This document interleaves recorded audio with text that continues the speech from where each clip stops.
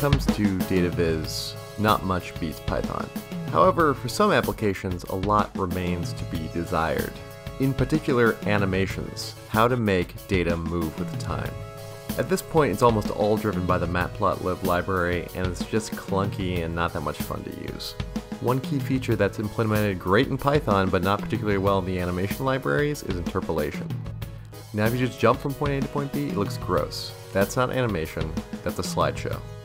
Linear interpolation is one step above, where you move between the 2 points evenly, but it's still not that fun. We want our animations to feel corporate, smooth, and poppy. For that we need power interpolation. This is like the stuff you see from After Effects, the things that gig economy is driving every single person to make all the time.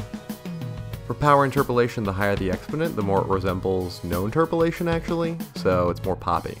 Taking a closer look at these represented as time series functions, you see that the no interpolation case looks like a step function, the linear case looks like a nice smooth ramp, and this nice handsome fellow is the power interpolation. Gives it that nice sigmoid pop. Moving on to what this looks like with a real visualization, without interpolation it looks junky as all hell. Adding linear interpolation to that looks okay, you get this creepy crawly thingamajig, but it's really when we add power interpolation to this over time.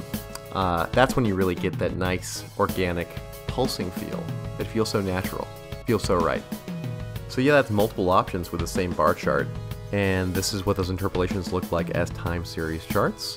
And this is what it looks like applied to real data.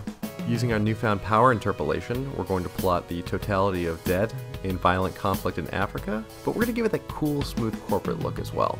We can expand on this by showing the evolution of the distribution of violent conflicts throughout Africa. This in and of itself shows that actually most don't have any fatalities. Of course, we can expand this method of interpolation to 2 dimensions, and we're getting closer and closer to that ADD hellscape of motion that we've wanted all this time.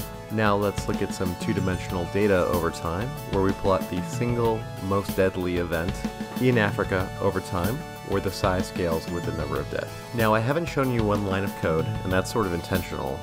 All of the things you need to make these graphs are located in the repo attached in the comments. But I will highlight how this works. Basically, it's a class that takes a number of arguments. Then you call an interpolation function on that class, which returns your desired interpolated path.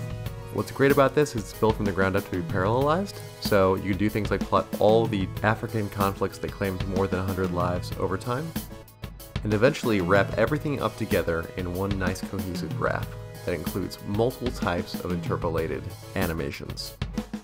Alright, that just about does it. Follow the links below for the repo necessary to reproduce everything you saw here, as well as interactive animations on my website. Thank you all very much for watching. I'll see you next time.